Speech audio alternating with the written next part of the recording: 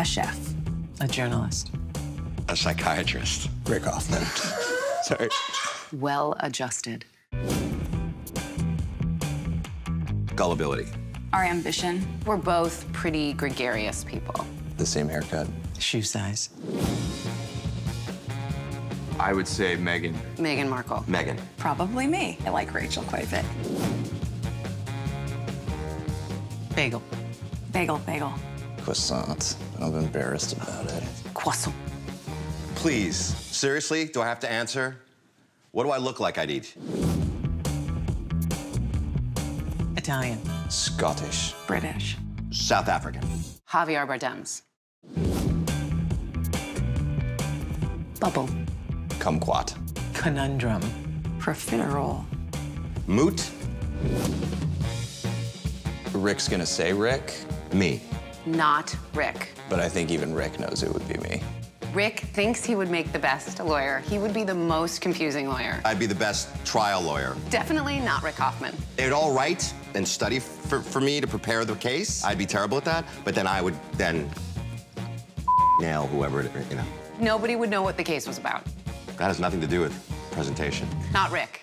Not Rick for lawyerness. Meghan.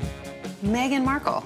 I plead the fifth. I would, but thanks to Article 1, Section 2 of your Constitution, I am not allowed to be president of your country, which I think is a huge oversight. So in that case, I'd have to say Meghan Markle. I'd go with Sarah for the running mate. Wingman. I think Sarah would make an excellent vice president. You're gonna be pretty happy if you have Sarah on your side. If it's anything like a wingman, it's mine. I'd love to see Patrick do it because he'd want to be president. We all want to be president. He'd be seething, you know, like that he's not. Probably one of those ridiculous love scenes with Louis and Sheila's ass. The scene with Mike and Harvey after they got stoned and they come back to the office stoned. When Harvey and Mike got stoned. The mud bath scene. So good.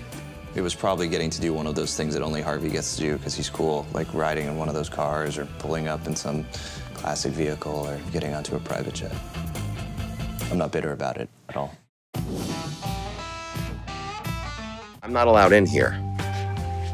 Gabriel likes to keep his office. He thinks he's actually Harvey. So the fact that I'm in here right now and I'm not, you know, he doesn't know, it's kind of a special moment. I have actually, like, Instagrammed this, and people have been upset, like, you're ruining it for me.